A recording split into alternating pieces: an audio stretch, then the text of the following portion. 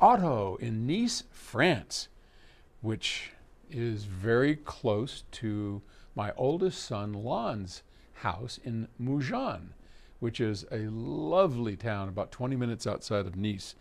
They're on the Mediterranean, and you know, if you look at how Nice is spelt, it's spelt nice, and it's nice out there. Okay.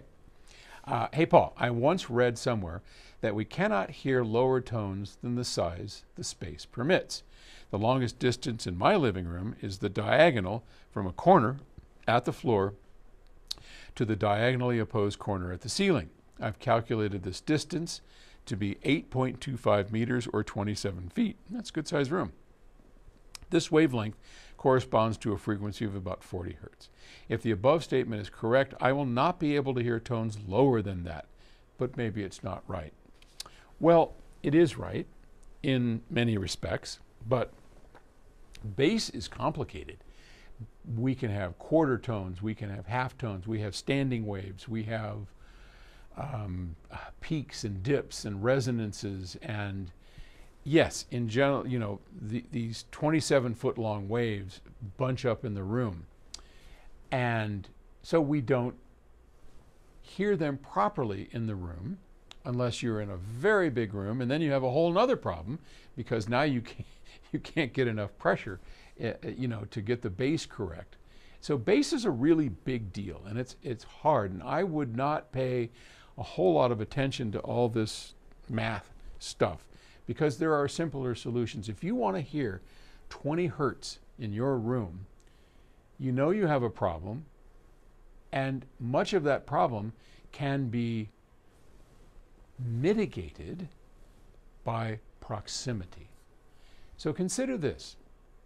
When we, as a manufacturer of speakers and electronics, measure a loudspeaker's performance, how is it that we tell our speaker goes down to, well, the Aspens go to like 30 hertz, right? And some of them go down to 27 hertz. How do we do that? Do we just have a giant room?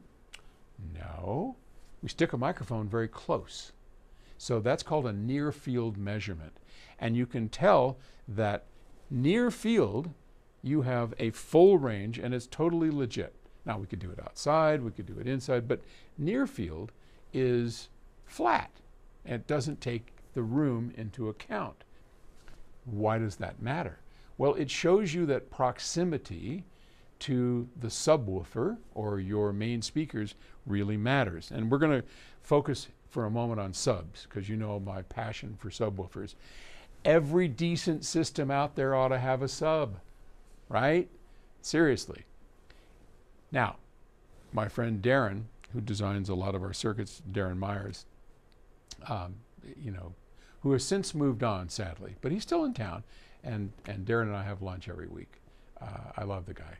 So anyway, he has what I call near field woofers set up, right? And what does that mean? Well, here he is in his listening position, speakers out here, and he's listening. There's a subwoofer like right behind in one of his areas, here and here by the couch. I mean, within inches of Darren. Does he get 20 hertz? Hell yes. If you're walking around the room, do you get it? Nope. Fairly small room. So there's all kinds of things you can do with placement, and you don't have to place them next to you. This is just an example. You can get 20 hertz performance by moving the sub around relative to your listening position, more of which, you know, we'll go through over time. But yeah, so don't get so wrapped up in all this physics stuff because there's plenty of ways to circumvent what happens with bass in your room as long as you're willing to go the route of a subwoofer. Okay? All right. Hope that helps. Out there in sunny France. Take it easy.